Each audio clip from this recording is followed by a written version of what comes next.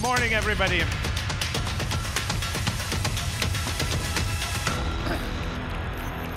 I love Slush. I love the people at Slush. You are the energy of Slush. A huge school of fish accomplishing amazing things together. When we improve leadership, we can improve anything. Anything. Leadership is the foundation of all sustained success.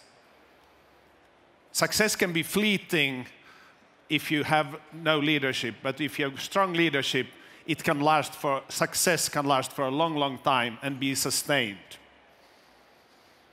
And as startup CEOs, you may MVP and pitch and fail and pivot all in one day or 1 hour. But leadership goes deeper than that and takes a longer time to develop. It's a very important skill, but it doesn't come overnight. It takes a lot of reflection and learning, and it takes a lot of trial and error to become a strong leader. But leadership is the foundation of all success. In today's world, when we have a networked world, everything is connected, everybody is connected, employment has lost its meaning, people are getting together ad hoc in large groups. The organizational life changes as well, and leadership must change. And that is why I created the School of Herring, to depict a modern organization where we are all fish swimming in a school of fish. We tend to idolize people, and we tend to look up to people and think they are really good, and we tend to try to develop ourselves to be better and to become big fish. And of course we should, and I encourage you to do so. But when it comes to leadership, we are all just small herring, or even Baltic herring. We are all small fish that look pretty much the same if you look from afar. And leadership is about aligning the fish and getting the school of fish to swim in one direction, to be agile, to change direction, to defend against threats, to find nutrition, and to be successful, and to be very quick in those moves. And there's nothing as powerful as a group that moves as one. That is much more powerful than one big fish. One big fish is actually very vulnerable, but a school of fish is hugely strong and productive and can defend itself. And that's why I said I love Slush, because Slush is like a school of fish. It doesn't have many employees. Many people didn't know each other ahead of time. But once everybody gets together here, amazing things happen in a short amount of time, because there's a unity around purpose and on what we are doing here, and people just do their stuff. But it's difficult to find a leader. It's difficult to see who is orchestrating what, because it's just a giant school of fish moving very rapidly and creating a lot of energy and then a lot of output and added value. It's important to know that we are not born leaders. We are born as babies. Remember that? When we're born, we're babies. Babies are not leaders. Anybody can become a leader. It's not something you have in your DNA. It's not something you grow up sort of getting from. You may get something from your parents, but leadership is something you develop. You yourself develop leadership. And the first step to doing that is to accept the challenge, to have a willingness to lead. And surprisingly, many people don't do that. But if you have a willingness to lead, you are on a path to becoming a leader. And with that willingness, all you need to do is do a little bit more. Take a little bit responsibility for results. You go into the toilets here and there's paper all over the floor. You pick it up and throw it away because the previous guy didn't do it. That's taking responsibility for results. And you're already a leader in that space. So you start by having a willingness to lead, and then you take responsibility for results. You don't take responsibility for making decisions or being a cool guy or being on stage. You take responsibility for results. And ultimately, great leaders are those who create more leaders. They don't create followers, they create more leaders. And that is the ultimate sign of a strong leader. So what is it in leadership that leads to success? I said it's the foundation of success, and it's a long, long list. I have here only 5 aspects of leadership and how you reach success, how you build a foundation for all your products, your mobile apps, your games, your pitching, your VC talking, your fundraising, your hiring, all of those things which are your daily work. The underlying that is leadership. Number 1, hire for strength.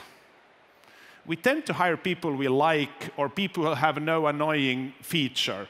But we should hire for strength and then develop the strength in those people and deal with the weaknesses. Make the weaknesses irrelevant.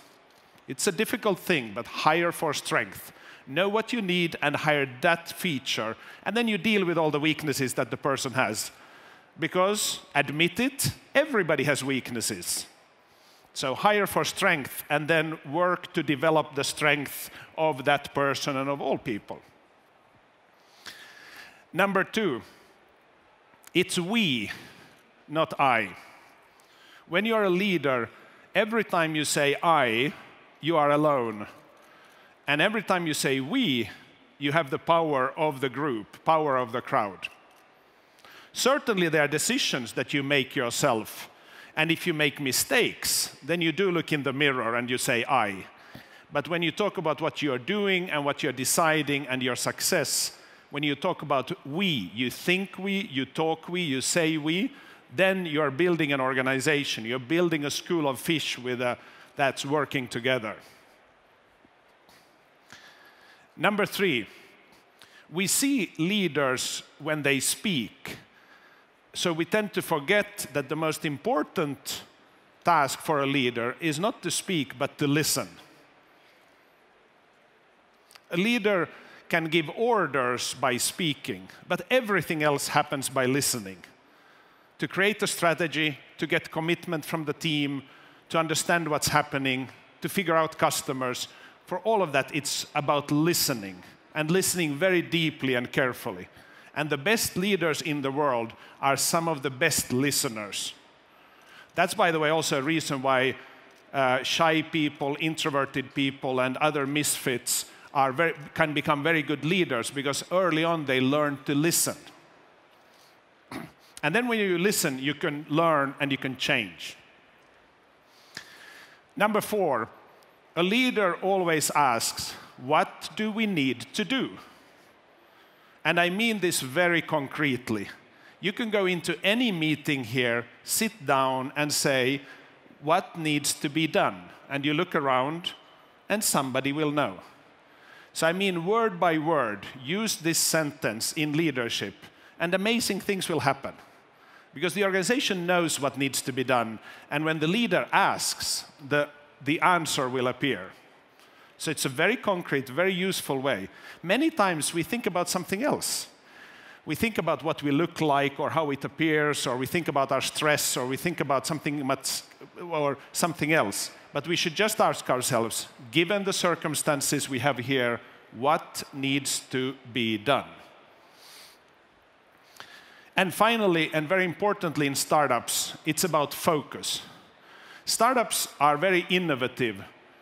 So we tend to go in a million directions at once, because innovation is about creativity and thinking outside the box and all of that. And we must have the discipline to remember that we probably have 1,000 ideas and we should pursue only 2 of them. We should definitely have the 1,000 ideas, we should think about them and plan them, but then we should pick just 2 or 3 and focus on those. Focus is the foundation of any growth. There is not a giant corporation that started as a startup that didn't focus very sharply. So by focusing the organization, you get the unity of purpose and you get the power of the whole school of fish to reach the goals. And then you can expand. But remember that always with innovation, there are far more ideas than you should execute. Ideas are great, but pursuing all of them, that's a really bad idea. You are startups, most of you, and it's important to know what a startup is. It is a temporary organization. It is trying to become permanent, but it is temporary. And it's designed to search for a business model. And you must keep searching for the business model. You may think you have it, but it's not true. You don't. Think again. Search for the business model and settle for a business model only when it is both scalable and repeatable. Repeatable means that you can sell the same thing many times over and over to new customers. I meet many startups who say, Martin, we have this wonderful customer. It's great, but it's not repeatable yet. So the business model must be repeatable. And number two, it must be scalable. Scalable means that you can increase sales without increasing your own cost level much. If you have a sales model where you need to deploy a lot of people when you're selling, it's not scalable. You have to spend all the money on expenses or people. So a scalable business model is one where sales growth can outpace your expense growth. When you're onto that, then your startup company can try to become a permanent organization. And you can start having organizational structure and policies and all of that. But until then, it is a temporary organization. And it's important to know and acknowledge that. Don't try to be a permanent organization until your company is completely ready for that. And then it's just go for it. Just do it. Build on leadership, figure out your technology, figure out your business model. Just go for it. And don't listen to all the advice you get from smart people on stage, because they are just saying things and they are making mistakes all the time themselves. But going for startups is something I think is very important. So I'm very happy to note that yesterday I joined a startup as CEO. I'm looking for a scalable, repeatable business model. We're looking to hire people. We have a company called HackerOne, and together with you, we are making the internet safer. It turns out that all the bugs in the world were created by human beings. And it also turns out that the only ones who can find them are other human beings. So we go out and crowdsource, ask the community to find vulnerabilities in internet systems of companies like Airbnb and Twitter, Yahoo, Adobe. And when they find the reports, they send them to HackerOne, and we give them to the companies.